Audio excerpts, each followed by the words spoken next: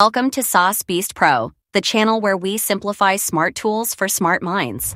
In today's video, we'll show you exactly how to upload Excel file to Claude AI and get it analyzed in seconds. Step 1.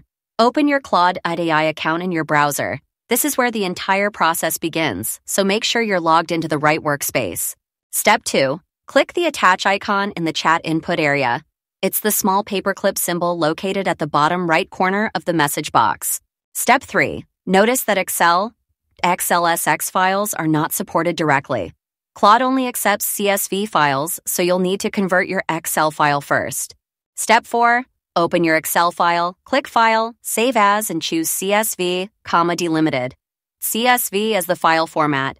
Save it somewhere you can easily find. Step 5. Return to Claude AI and click the attach icon again, just like you did earlier. Step 6. Upload the CSV file you just saved from your system. The upload will appear below the chat box once it's processed.